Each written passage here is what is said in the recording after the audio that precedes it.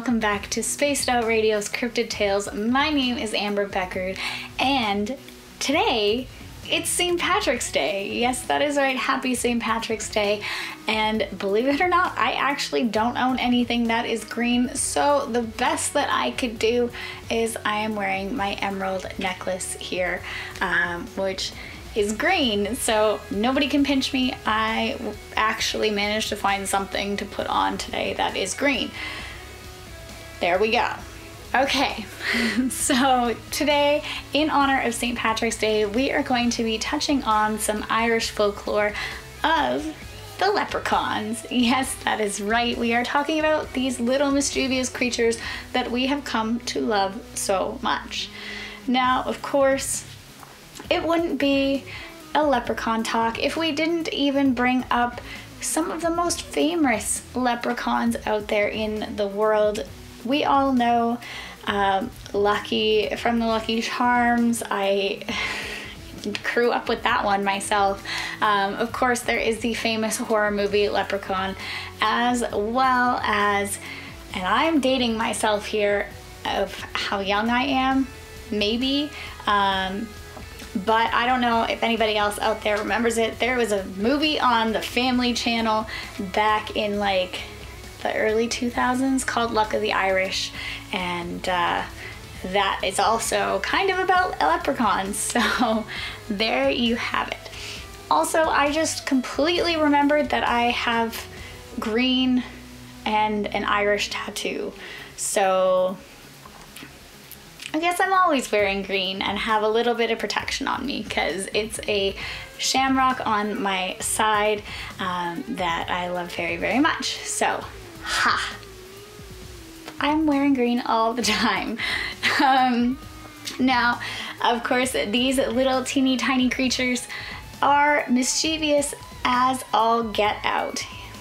There is not a single story that does not involve them being nasty in some way. Of course, everybody talks about how leprechauns actually were shoemakers, and that was how you could know that they were around, was you listened for the sound of their little hammers pitter-pattering away, beating the nails into the soles of the shoes.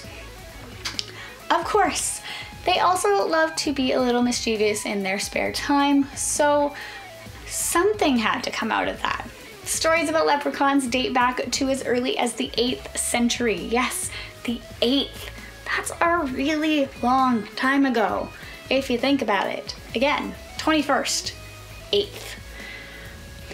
It is said that if you come across a leprechaun at all in the wild, it is important to hold on to them as tight as possible because they have to grant you 3 wishes in order to be released.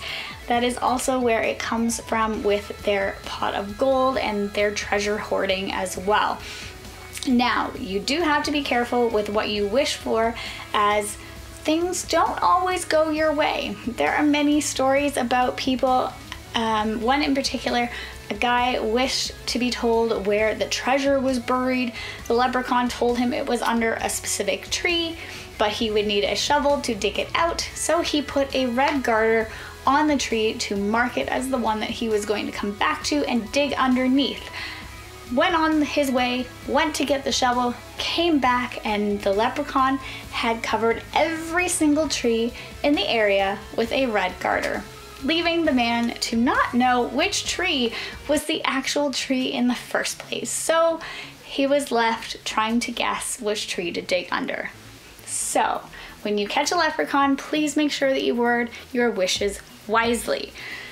Leprechauns very distinctively are always male. That is right. There is actually apparently no women in the leprechaun society.